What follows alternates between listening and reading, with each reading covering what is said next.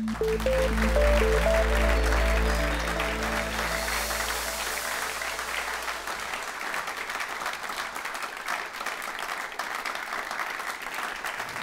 not only director, but also a member of the Economic Board of Utrecht.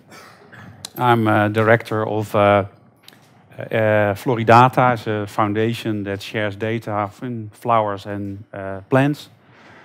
And I'm CTO of Advanced Programs, and I'm also responsible for breakthrough projects in big data for Ministry for Economic Affairs. Big data. First, I will give a quick introduction on how I look at big data. Of course, the first wave was internal data. At telcos, it's call detail records. At banks, it's ATMs and credit card transactions. At retailers, it's point of sale transactions. At utilities, energy companies like Alliander, it's energy metering. And at .commerce, like bol.com, it's clicks, streams, and social media interactions.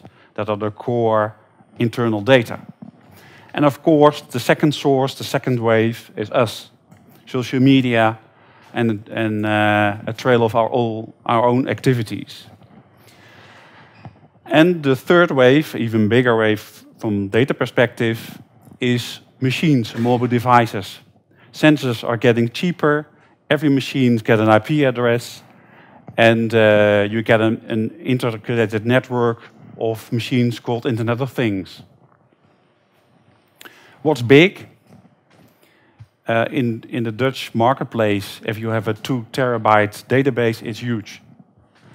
If you're, for instance, Spotify or Google, 100 petabytes is nothing. And then you have to do other things. A relational database management system of 2 terabytes is large, and 12 terabytes even larger, and it's very difficult to manage. So you have to look at different solutions, as our previous speaker explained. And this is a terabyte, and this is a petabyte. And if you're Google, you have hundreds of them. If you're LinkedIn, the same thing. So you have to do different things.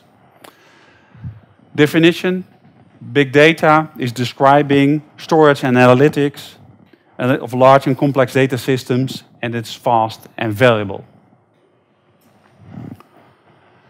A warning: if you look at CRM systems or data warehouse, I show a lot of large data warehouse projects or CRM system projects fail. Too expensive, out of control, too difficult, too large to manage. And now we start big data. It's even bigger. And we think we can manage? It's very interesting. So I can assure you that a lot of big data projects will fail. For that reason, that's the same reason CRM and big data warehouse projects failed in history. So how can you avoid it? Big data. Pay every cash for everything. Do not play online games. Probably nobody of you does that. Avoid surveillance cameras. Never use toll highways. Don't pay tax, because the tax department is here, so don't pay tax, avoid that.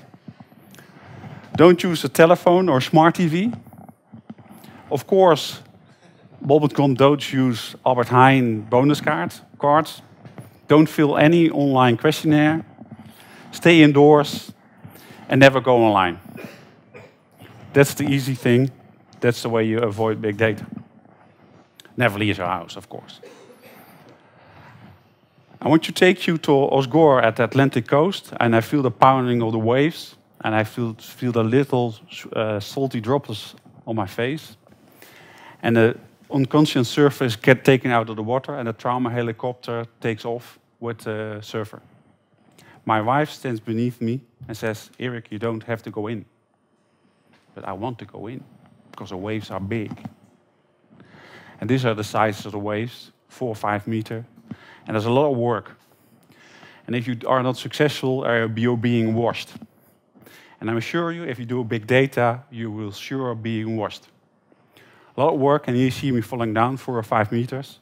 And you do a lot of work to take that last wave, or the big wave in beneath the shore. And if you look at this wave, you are ready to jump and take that wave. You look down and say, oh, that's 4 or 5 meters down. I take another one. I'm too old for this shit. Of course I am. And this is the same thing I speak a lot of companies. They're afraid to take the next step. Of course, if you're bol.com or Spotify, you're in it. But a lot of companies see the promise of big data. And what's the promise of big data is targeted, localized, personalized services. And beneath that, detailed insight in customer behavior, predictive, and real time. And the other thing beneath that, process automation. If you have a lot of data of your processes, you can automate it better. In the end, on top of it, you can change your business with big data and run your business with big data. But there's also fear. Fear to embrace new technologies. Fear to adapt legacy information. Share valuable information with other internal companies, but with other companies too. And maybe if you have your big data servers online, you damage your reputation and have to tackle privacy problems and trust issues. So that's Point Break. If you go back in history, this was an IBM machine, Deep Blue, that won from the chess master Kasparov.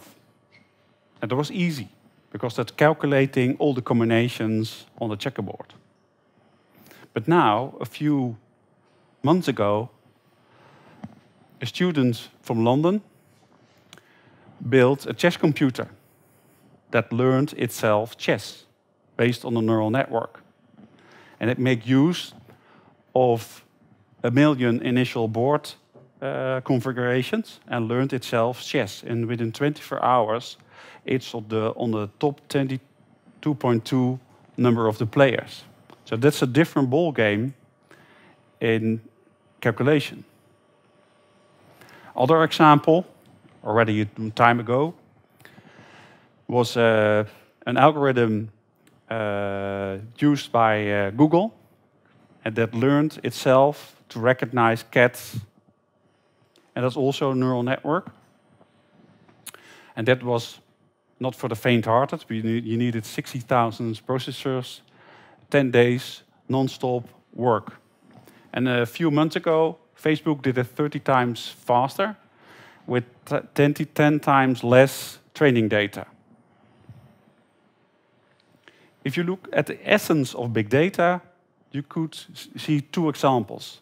One example is if you do massive online courses like Coursera, you have 4 million students doing a course, you can recognize 200 students who make a mistake, who make a way of thinking that's a mistake. If an audience like this, I only see 0.0 students, so I don't see the mistake. And that's dealt with large data. Another example, T-Systems and BMW did a long time ago.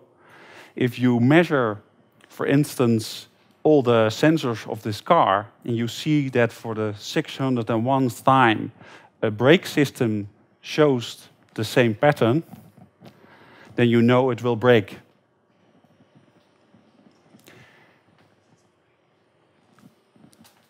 We're now at the phase that your app can recognize pictures better than yourself.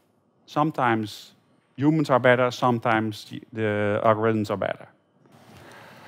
If you look at the functionality of big data, we started 30 years ago with just numeric data. We are now in the phase that we can deal with textual data, translation computer, recommendation answer, sentiment analysis, typical textual data. And we enter now the era when we can do everything with image. That image recognition gets so strong that we can recognize everything from pictures and video images. And this I will skip then. Thank you very much.